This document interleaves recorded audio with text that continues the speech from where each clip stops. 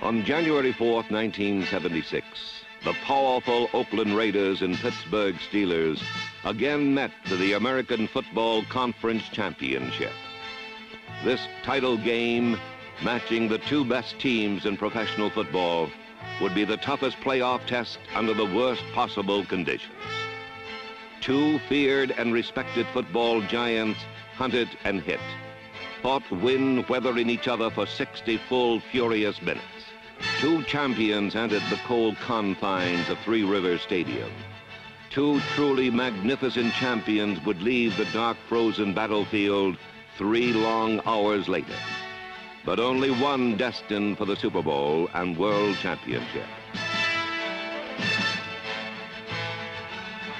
Number 32 safety Jack Tatum and number 58 linebacker Monty Johnson made key plays, but the Raiders trailed in the fourth quarter.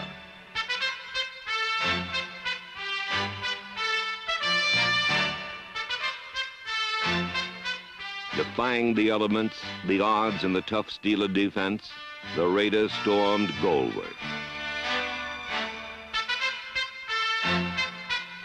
After Mike Siani's score, Pittsburgh came back, and the icy carpet again spelled trouble. Trailing 16-7 with time almost gone, skillful Raider coach John Madden electrified fans, press, and Steelers alike with innovative strategy. Needing 10 to win, he had George Blanda quickly go for 3. The long kick was good, and with only 7 seconds remaining, the Raiders continued their heroic efforts.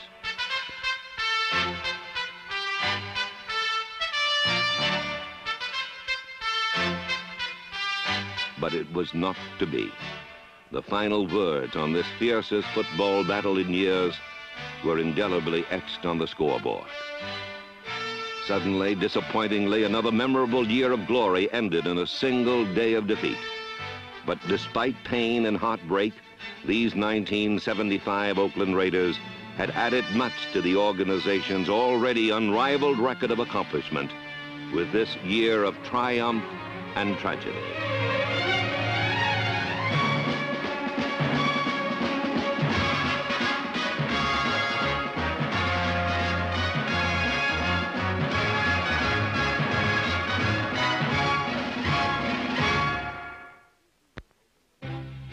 The new season opened on a Monday night in Miami with a classic cross-country challenge, a renewal of the unforgettable 1974 playoff. This is a classic playoff game, just like the Miami-Kansas City game on Christmas Day. It is a classic. 3 years ago. No question, these are two of the very finest football teams we have this year, and they're putting on a great show. Here he is, fading, looking. He's under the gun. He's caught, he throws. It is! He caught it! He caught it! Unbelievable! But this was 1975, the Orange Bowl, with the mighty Raiders determined to again establish mastery by snapping Miami's 31-game home win streak. With number 30, Mark Van Egan, and number 40, Pete Banaszak, leading the charge, the silver and black crashed the end zone for 31 points.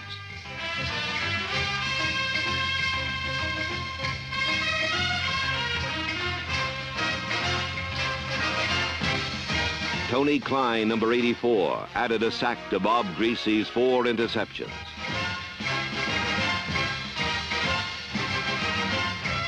Then Raider Radio's Bill King described the play that sealed the pulsating 31-21 win. Hart drifts back, takes it a yard into the end zone, hesitates, he's out, now he's got to run. He didn't want to. He gets a lane up the middle, it's 20, 25. He's got room at the 30, the 40, the 50. They may not catch him. He's got a convoy to the 30, the 20, the 10, the 5. Touchdown Raiders! Harold Hart, 101 yards. Holy Toledo! In Baltimore, the Raiders faced the playoff-bound Colts. Number 80, Art Toms, led a defensive line thinned by a season-ending injury to Kelvin Korver in corralling Colt passers 6 times.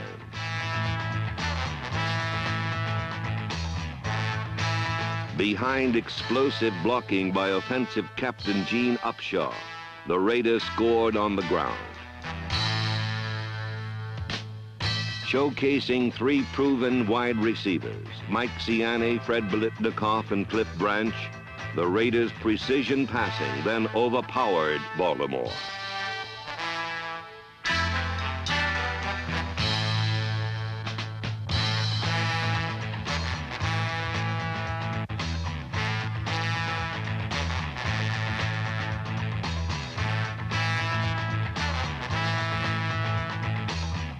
A touchdown by big tight end Dave Casper, number 87, helped Oakland rack up 31 points. Meanwhile, Colt hopes were shattered on plays like this by rookie cornerback Neil Colsey, another product of astute Raider drafting. In the end, Baltimore was stymied, awed by Oakland design, desire, and depth. In San Diego, the Chargers were held to just 5 first downs by the likes of aggressive Otis Sistrunk, number 60. Ray Guy, again the NFL's leading punter, deftly kept the Chargers down deep all afternoon. With quarterbacks Ken Stabler and Larry Lawrence hobbled, and Biletnikoff, Hubbard, and others sidelined, the offense relied on George Blander's field goals for a 6-0 victory. In Week 4 in Kansas City, the hot-handed Chiefs pranced for 42 points.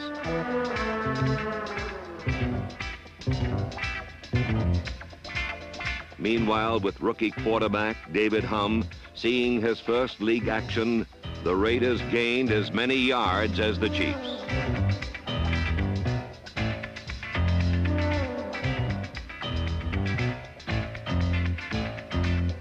But with only one touchdown, the Silver and Black suffered their first loss of 1975, 42-10. In rainy Cincinnati, the weary Raiders were on the road for the 7th consecutive weekend. Defense owned the day, and alert linebacker Phil Villapiano owned 1 of 4 Raider interceptions. But the Bengals brought one back all the way to squeak out a 14-10 victory.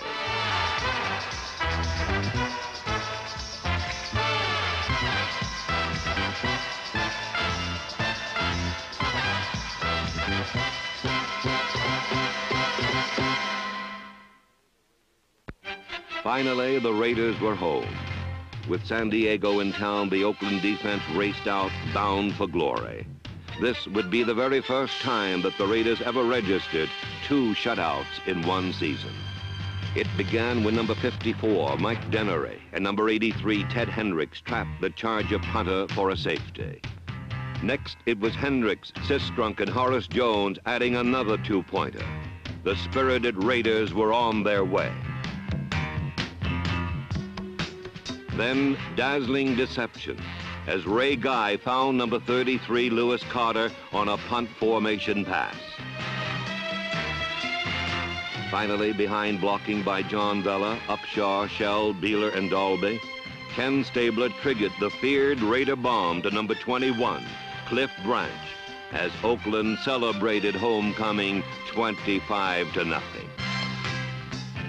In Week 7 in Denver, loyal Raider boosters saw their conference-leading defense cut down the Broncos.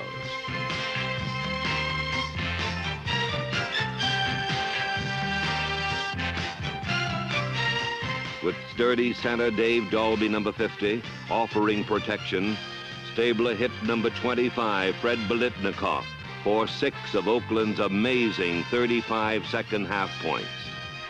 Neil Colsey returned 3 punts for 127 yards, en route to an all-time NFL record 655 yards in that category.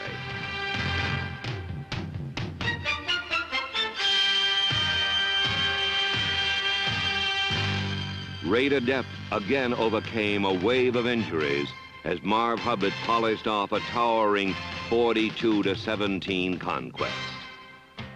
When the Saints came marching in Week 8, they ran into a poised Raider offense primed for points. With number 28, Clarence Davis, powering for tough yards, the Silver and Black poured over, around, and through the shocked Saints.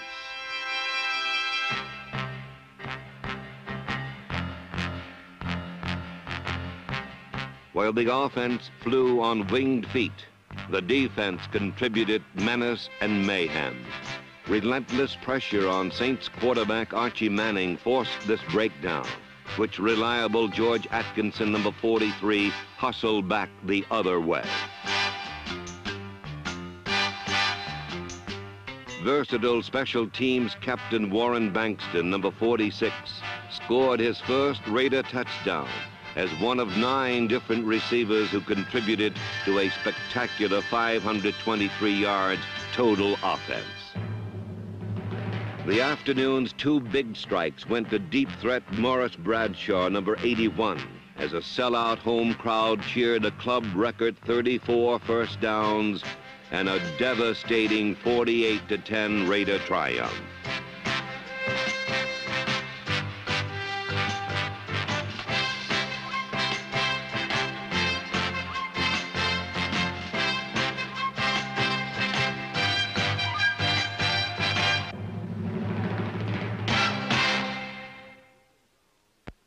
When the Cleveland Browns visited the majestic Oakland Coliseum, they found Clarence Davis on the run. He slashed for 64 yards on the opening kickoff and added 120 yards rushing to help set up scores like this one detailed by Bill King. Branch slots left inside Fred. Double wing puts Davis on the right. Stabler back. Looking, going to Branch, wide open. Touchdown Raiders! Branch committed highway robbery without a gun. Clarence Scott was left flat-footed. Branch headed as if to make a post pattern and then broke right back out, and Scott could not stay with him at all. Cliff had 6 yards to spare in the end zone, and Stabler didn't miss. When Stabler wasn't hitting passes, Horace Jones, number 82, was hitting runners. In the air, the Browns met disaster against defensive captain Willie Brown, number 24. Then the Raiders thundered to victory. Now Stabler has Davis back in the backfield with Branch left, Biletnikoff right. Back, Stabler pumps to the left, comes back to the right, throwing to Biletnikoff. Super catch! Touchdown Raiders! Here's the inside handoff now, and a reverse. Carrying the ball is Davis from left to right. He's down to the 20, cuts back to 15, the 10, the 5, and the touchdown after breaking a tackle. Oakland 38, Cleveland 17. Next on the schedule, the first trip to our nation's capital to face the Washington Redskins. The huge national audience knew about the pride and poise, drama and excitement that are Raider traditions. They saw Oakland roar back like a mighty trade. Hubbard is out. Banaszak is in. Turning the left side. Upshaw, good block down to the 20, the 15, the 10. Riding a man, but he goes all the way to the end zone. Touchdown Raiders! And the Raiders have turned the complexion of this game back into a silver and black aura. They crowd 5 men up front now, almost 6, and jam the middle linebacker right over the line. And Hubbard rushes away from one tackler and then goes ahead upfield, rumbling to the 40, breaks out to the 50, a foot race to the 40, to the 30, 3 men after him, and a clubbing tackle at the 18-yard line, and a flag goes down, down goes another flag, and the Raiders may get the benefit of these calls. The longest run of the season for an Oakland Raider, and flags were falling like a snowstorm of yellow. While flags were falling, so were Redskin defenders. With little time left, Oakland led 23-16. However, a last-ditch Washington effort tied the score at 23 and put the Raiders into the first overtime game in their remarkable 16-year history.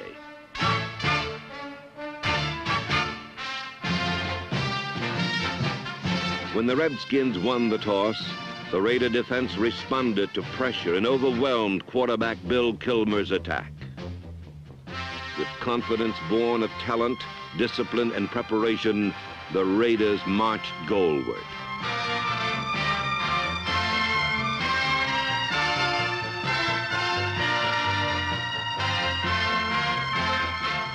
Finally, it was time for ageless Marvel George Blander and the field goal team to clinch the Raiders' momentous 26-23 triumph, ensuring an 11th consecutive winning season for the Silver and Black. In Week 11, a Raider victory against Atlanta would mean an unprecedented 8th Division championship in 9 years. Now it's a double wing. Branch slotted left inside Biletnikoff. Stabler drops straight back. Good protection. Throwing deep. Branch got his man beaten. Touchdown Raiders! Bartkowski play faking. 1st and 10. Back to pass. Delivers a wobbler. Overthrown. Intercepted. Skip Thomas at the 40. Starts right. Comes back to the left. Puts up a wall of Bachner's at the 50. Cuts back toward the middle of the field at the 40. He is running laterally. Sidesteps another tackler at the 35. Down the right side of the 25. He's at the 15, and he goes out of bounds as a pile of Atlanta Falcons finally drove him out. Skip Thomas on a dazzling dipsy-do return. 5 men jammed in. Back he goes, sets up quickly, looks right, looks left, can't find anybody. Comes out running. Little toss to Branch. Touchdown Raiders! Here's the pass on a screen to Van Egan at the 20. He's got a wall at the 10, the 5. Touchdown Raiders! Despite Oakland's deluge of points, Steve Bartkowski brought Atlanta to the front 34-31. With just 6 seconds left, a Blanda field goal tied the game. And this time, even the extra period was a heart shaker. Here comes a 3-man rush. Stabler back. He looks. He fires to Branch. Comeback catch, but he can't get out of bounds. He jukes a man and does get out on the 19-yard line with 2 seconds to go. I can't believe it. Branch made a 360-degree turn in front of Brazina, who had hit him, but he did not go down. Oh, it took some guts that time. At the 19, the line of scrimmage, it'll be about a 36-yard field goal. Snap, spot, kick on the way. Good! And George Blanda is still the people's curse at the Oakland Coliseum. George Blanda from 36 yards has kicked the Oakland Raiders for the 2nd consecutive week into an overtime victory. The final score in the overtime, Oakland 37, Atlanta 34. Next, a Monday night TV audience saw the Oakland Raiders, reigning AFC Western Division champions, go for 7 wins in a row. The defense was superb, as second effort had become first nature.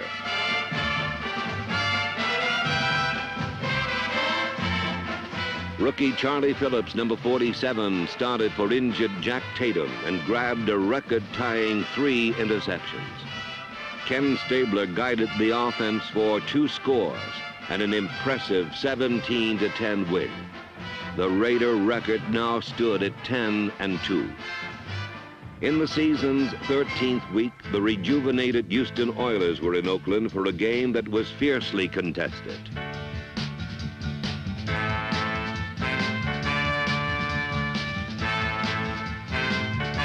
With impenetrable protection from Art Shell, Henry Lawrence and number 64, George Dealer, left-handers Ken Stabler and David Hum drilled the Oilers for 26 points and a narrow Raider lead.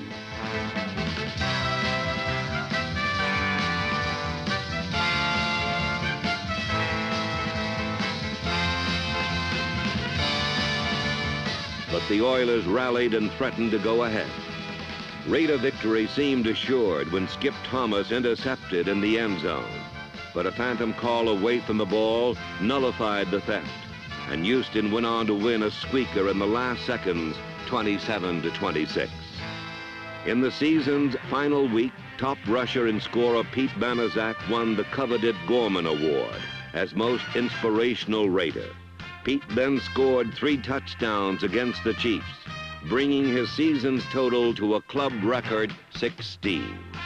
Tight end Bob Moore, number 88, caught this one of Ken Stabler's game record 11 pass completions in 12 attempts. George Blanda then became the only player in pro history to score 2,000 points. Near game's end, number 35, Jess Phillips, galloped 66 yards to help capture Coach John Madden's 70th win in 7 Raider seasons.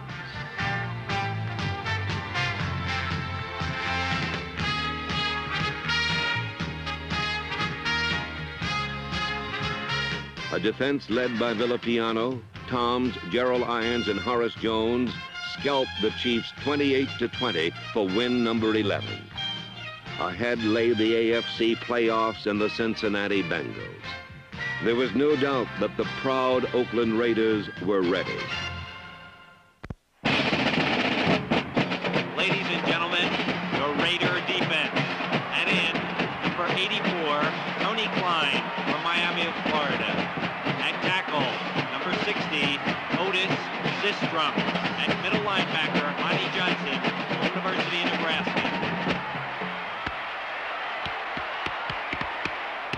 Oh, say, can you see by the dawn's early light what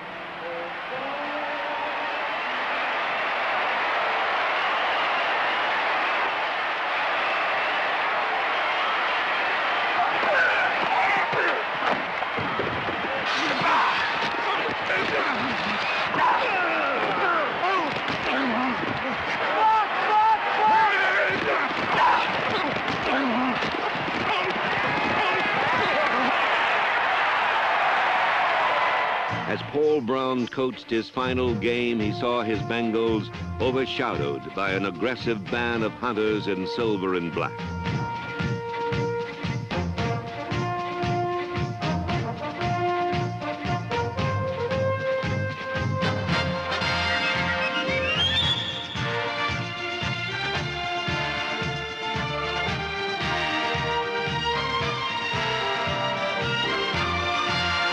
When the offense took over, Stabler followed Coach Madden's game plan and went right for the jugular.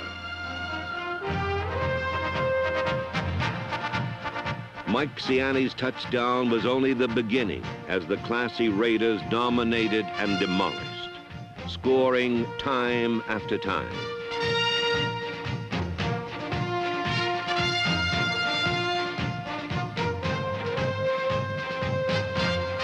Behind pure power blocking, Raider supremacy was apparent as they swept on like a gathering storm.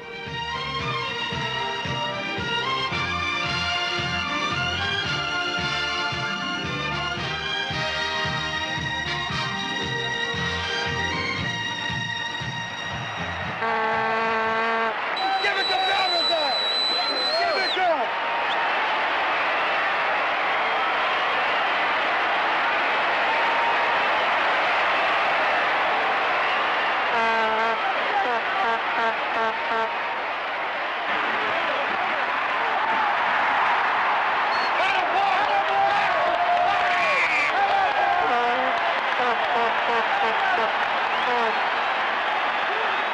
What I tell you? Give it to him! Give it to him! The Tiger was virtually caged when Dave Casper scored the last of Oakland's 31 points. The Bengals closed to 28, but the rugged Raider defense met the challenge and brought down the curtain. Watch a pick, a pick, a pick! Finish it! Finish!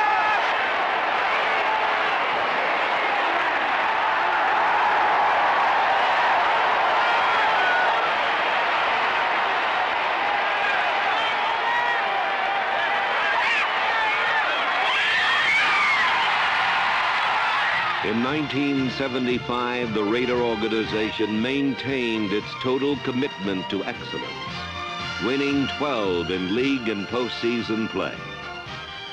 In terms of consistent victory, the Raiders continued their complete domination of professional football since 1963, when owner-managing general partner Al Davis rescued a faltering franchise and pledged to build sport's most successful organization. Since 1967, when Oakland won the first of 8 division championships, the record is incredible. A triumph of courage and conviction, of dedicated people who seek no shortcuts, avoid no challenges. Men like team captains Brown, Bankston, and Upshaw. Players Henry Lawrence, Steve Sylvester, Willie Hall, Ted Qualick, Dan Medlin, Dave Rowe, general partner Ed McGow, coaches Oliver Spencer, Tom Doms, Tom Flores, Bob Zeman, Don Shinnick, Joe Scannella, trainer George Anderson, equipment director Richard Romansky, and more. Now, only a world championship remains to crown this awesome record of achievement, to add the ultimate triumph for professional football's winningest team, the Oakland Raiders.